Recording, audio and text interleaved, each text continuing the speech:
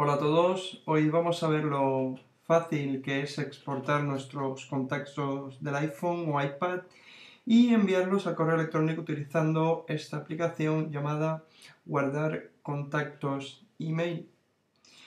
El proceso es muy sencillo y lleva menos de un minuto. Lo primero es abrir la aplicación que nos bajamos de la App Store. Se encuentra fácilmente en iTunes por Guardar Contactos Email o Save Contacts Email si buscamos en inglés. Luego lo abrimos y pulsamos, como dice, el botón rojo. Nos dice que puede tomar algún tiempo dependiendo de cuán grande sea nuestro listado telefónico. Okay.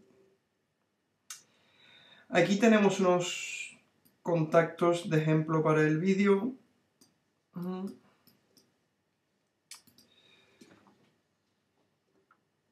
Ponemos nuestro correo electrónico.